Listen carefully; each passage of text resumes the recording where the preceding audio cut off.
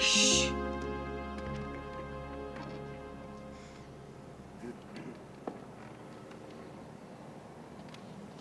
Buy 2 tickets to some really hot show. I'll play her something. I'll mail 1 ticket to her in a plain envelope. She won't be able to resist using the ticket. She'll go. Who'll be sitting in the seat next to her? But try again, Sherlock. Why? Because it's dumb. Well, how about if we... Danny, look, just forget about Leanna and do your homework. Finished my homework half an hour ago. Besides, I don't want to forget about Leanna. There's got to be something I can do to get her to notice me. Well, if you finished your homework, then what have you been doing for the last half hour? Those extra credit theorems. Extra credit? Danny, you got the highest grade point average in the class. Look, if you do those extra credit theorems, then you're gonna screw up the whole curve, and everybody's gonna get a crummier grade. Yes, so? I wonder if Leanna will respond to something as simple as flowers. When you're 13 years old, you're supposed to be beyond those childhood fears of things that go bump in the night. Supposed to be. But for Danny Hayes, those fears are about to rear up before him from the shadows of the Twilight Zone. Here he comes. Eric, I don't want to do this. But Leanna, you've got to. Be funny with him. He likes you.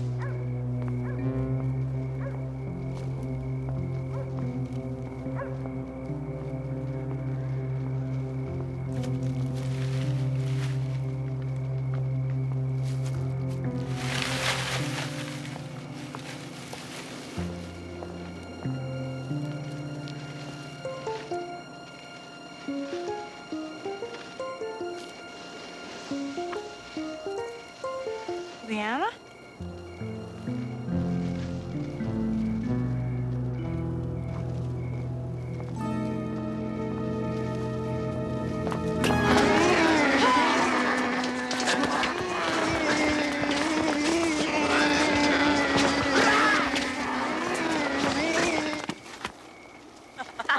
That was great, Danny. You know, there was some question for a while about you, man. But not anymore. Your reputation is still intact.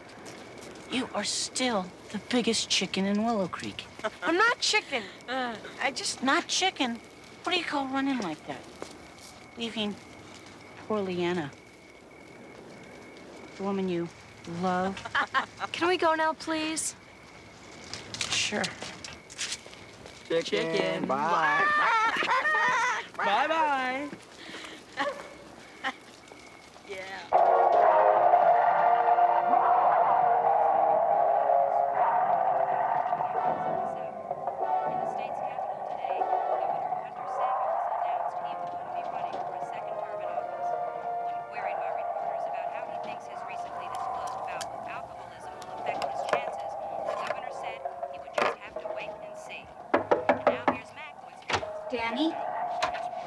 Danny, I thought we'd had this discussion innumerable times.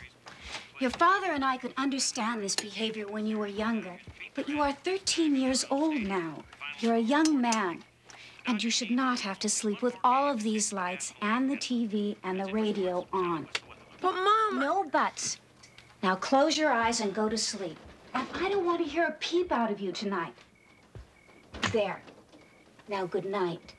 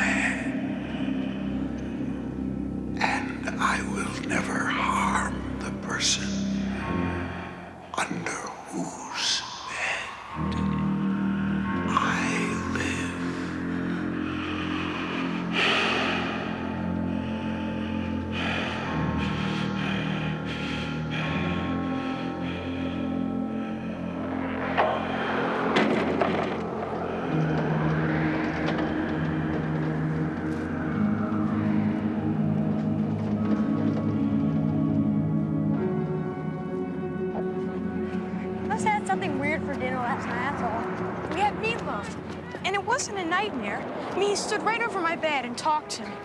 Well, I dreamt there was this guy chasing me around my grandma's house. I had liver last night.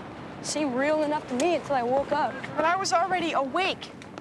Spent the rest of the night on the couch downstairs. Then, just before dawn, I heard him go under my bed like he was coming in or something.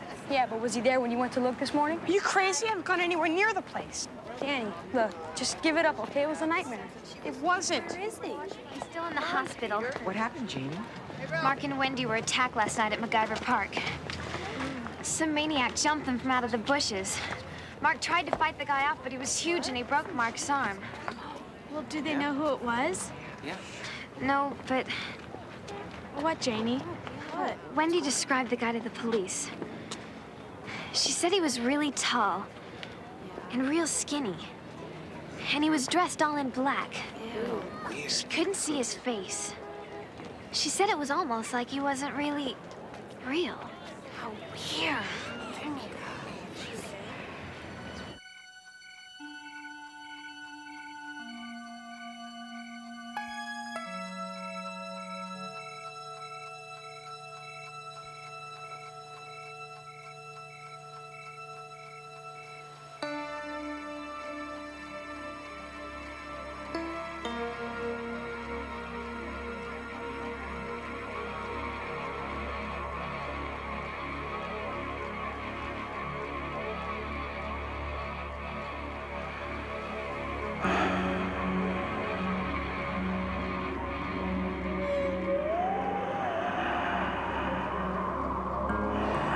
I am the Shadow Man, and I will never harm the person under whose bed I live.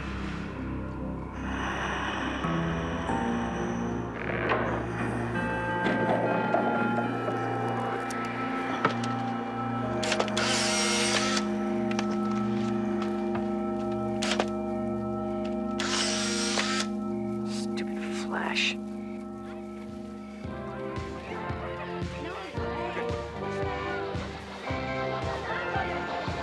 Would you believe Eddie Myers said he's seen it? Personally, I wouldn't believe Eddie Myers if he said there was sand at the beach. I just wish they'd catch him. He might be an escaped mental patient.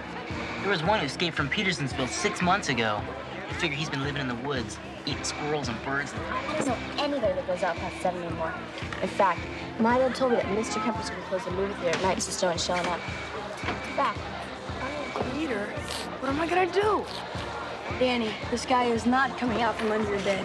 But he is, every night for the past 5 nights. So don't tell me, tell your folks or somebody. I tried to tell my parents, but they gave me this kind of look, and I knew they weren't gonna believe me. Well, Danny, you have to admit, you sort of have this reputation for imagining this sort of thing. I'm not imagining this. Come over to my house tonight, see for yourself. You ain't dragging me out after dark. No way. Peter, if you're not gonna believe me, I know no one else will. Afraid you're on your own with this one, Sherlock. Peter.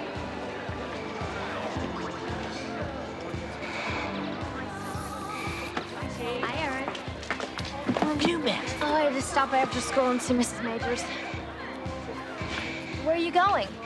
I've got swim team practice. You know I've got swim team practice. But if I don't get some help in my algebra, I'm gonna flunk. Call me tonight. We'll do it over the phone. You can't do algebra over the phone. Look, I'm not going over your house tonight with that nutcase running around. But Eric, Hey, I'm sorry. I guess I'll just have to find somebody else to help me. Good luck.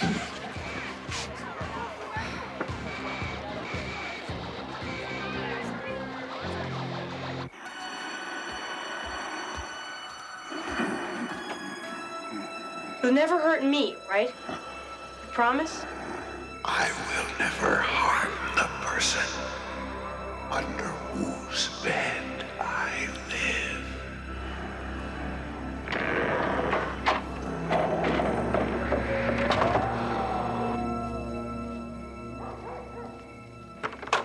Danny? What are you doing here? I couldn't help but overhear you with Eric, and I thought maybe I'd come over and help you with algebra. You?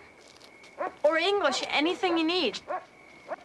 You came over here at night? Are you gonna invite me in? We could go for a walk. You know, it's a nice night. No. Come on in.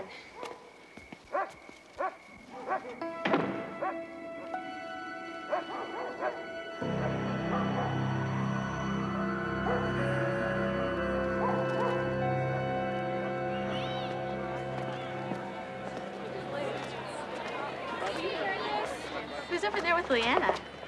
As long as we get back by dark, I don't care. Danny?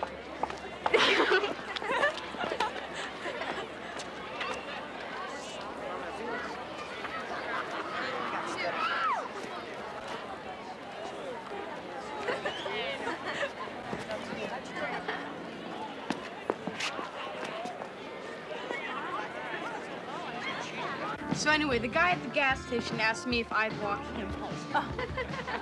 I know, it's kind of weird. Danny, can I talk to you? Sure, we're all friends here. I mean in private. Yeah. Excuse me. Sure. Okay. Oh, yeah, he's so brave. You're so lucky. So what's so important? The maniac, he got Chip Murphy last night. Danny, he was only outside for a second. I mean, that's right by my house. So why tell me? I don't know. 'Cause maybe I'm beginning to believe what you told me is true. Now, if it is, Dan, you gotta tell somebody. There's nothing to tell. No one would believe such a wild story. Not from me. Not from anybody. Hey, Danny. How you doing? Great. Listen, I finally got what I've always wanted. I've got them eating out of the palm of my hand. I've got Leanna. Yeah, but what about the town? I mean, what about innocent people like Chip Murphy? Hey, man, not my responsibility. If you excuse me, I got new friends. I can't keep waiting.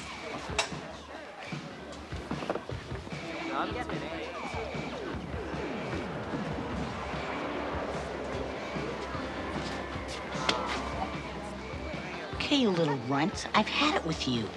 My dad told me to lay off you till the season was over, so I wouldn't get bounced off the swim team. But you know what? I don't care. So get up. Okay, Eric, okay, sure, yeah, I'll fight you. But, not now. Tonight, at 9 o'clock, MacIver Park. That's where the maniac's been seen the most. Yeah.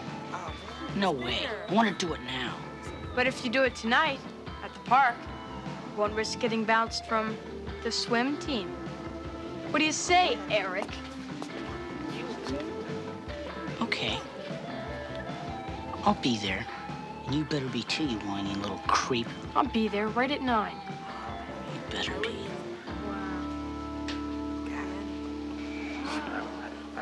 I can't believe it. So He's gonna go to the I can't.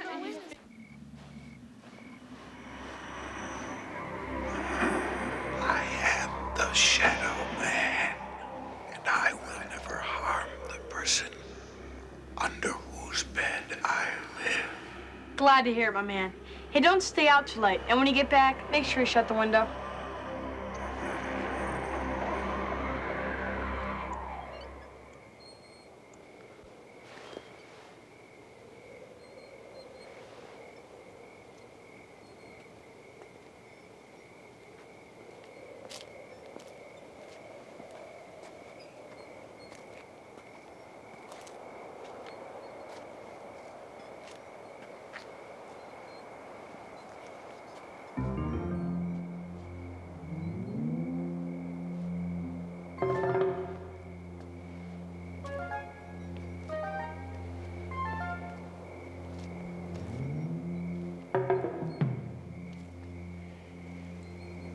Oh, Danny.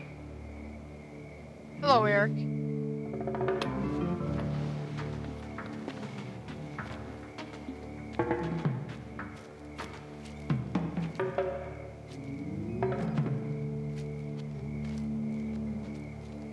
To, be honest, I didn't think you're gonna show up. You kidding? Missed the opportunity to ram your teeth down your throat? Come on, let's get it over with. Well, what's the hurry? I would think a Neanderthal like you would want to savor the moment of shoving someone's teeth down their throat.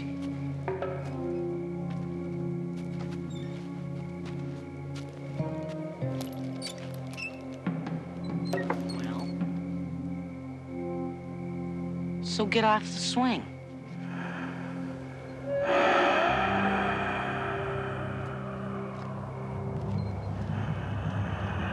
Well, look who's here. Oh my God, Danny. Run! Danny, come on!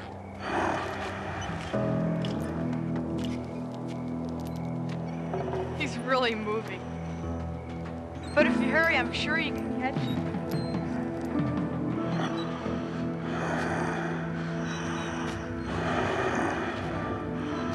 Should have kept after him. You could have caught him.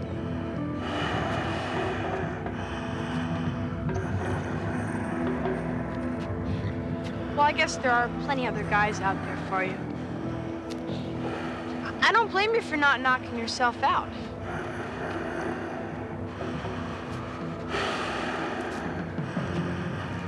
Something the matter? Hey, it's me! Don't you recognize me? Hey, you said you'd never hurt me! You promised! The Shadow Man. And I will never harm the person under whose bed I live. Well? But I am a Shadow Man from under someone else's bed.